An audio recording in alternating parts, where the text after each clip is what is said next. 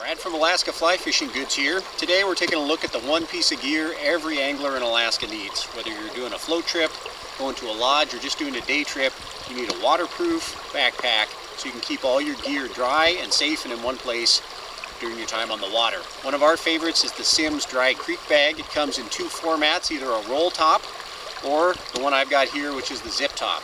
I like the zippered version a lot. The whole bag is 100% waterproof, and the zipper is as well.